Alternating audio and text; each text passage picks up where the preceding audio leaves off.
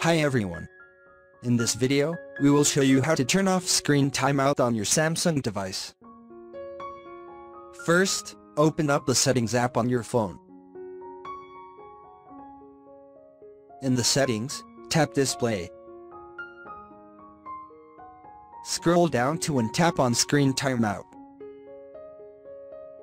Here you can see you have a few screen timeout options, the longest time being 30 minutes. However, there is not an option to turn the timeout off altogether here.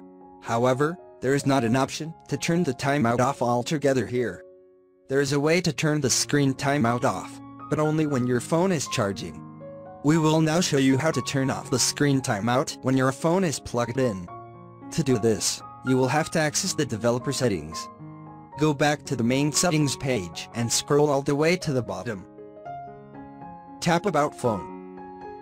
On the About Phone page, tap on Software Information. You need to tap on build number 7 times. Developer mode has now been enabled. Go back to the main settings page. You will see that there is now a new setting called Developer Options. Tap on it.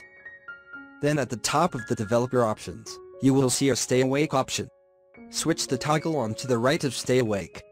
Your phone screen now won't time out when it is plugged in. Thanks for watching this video.